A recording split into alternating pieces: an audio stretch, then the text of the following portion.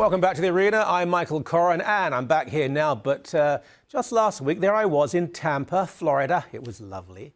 Between speaking engagements, and I was killing some time, flicking around the TV channels. Most of the hosts and guests were uttering nonsense about the Islamist slaughter in France, evincing an ignorance of Islam that was only rivaled by their ignorance of Europe. Then, on CNN, appeared a Canadian, Zakir Nawaz, creator of the appallingly banal and humorless Little Mosque on the Prairie. She uttered a flow of obfuscation and nonsense, and then, as a sort of final fling, announced that we shouldn't refer to Islamic extremist terrorism because we didn't describe Anders Behring Breivik, the murderer of dozens of young Norwegians in 2011, do you remember, as a Christian extremist terrorist. Well, that's right, love. We didn't, because he wasn't. Well, actually, I misspeak. In fact, many journalists did indeed describe him as a Christian terrorist, even after they were shown ample evidence that he wasn't. He was an active Freemason. He was extremely supportive of the gay community. And he wrote in his personal manifesto, regarding my personal relationship with God, I guess I'm not an excessively religious man. I'm first and foremost a man of logic. If you have a personal relationship with Jesus Christ and God, then you are a religious Christian. Myself and many more like me do not necessarily have a personal relationship with Jesus Christ and God.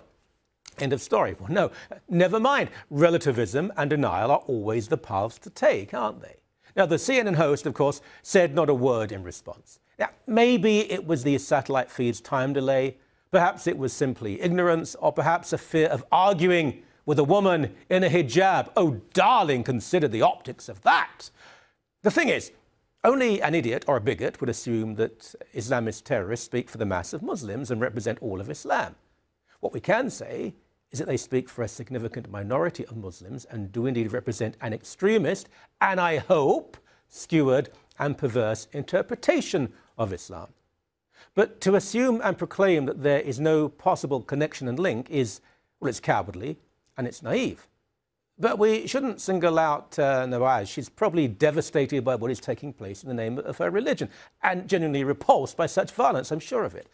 Worse, in some ways, was one of those retired colonels wheeled out on US television, so many of them, who told us on the same network that, quote, we didn't describe the IRA as Catholic, so why describe these people as Muslim?